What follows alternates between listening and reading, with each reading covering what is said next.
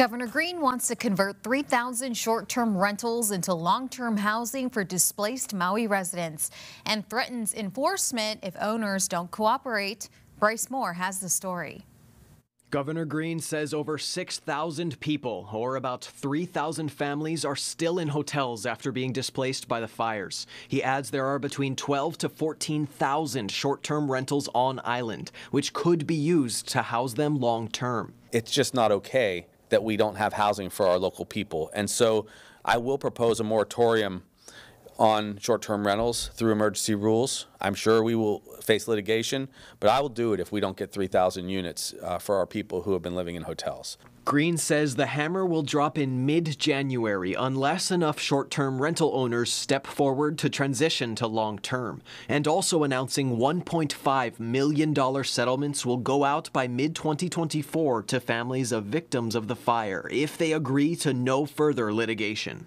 If they're going to get a much better deal long-term, they should take it. I mean, that's fine, but I want to make sure people have a chance to heal sooner, and they'll be able to get the settlement wrapped up really quickly. But he says housing is top of mind, and incentives are being offered for short-term rental owners to convert, like an 18-month property tax break and fair market value payments.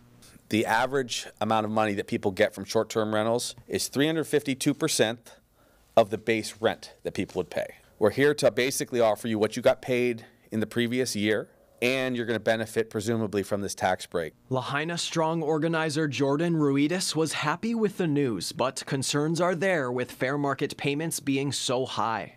With the funding they have, they might not be able to house as much as they thought because they're offering so much rent. But I do have one owner where she said she was offered $6,000 a month for a one-bedroom, and she told them, that's too much, I'm not going to take that. And they're like, just take it.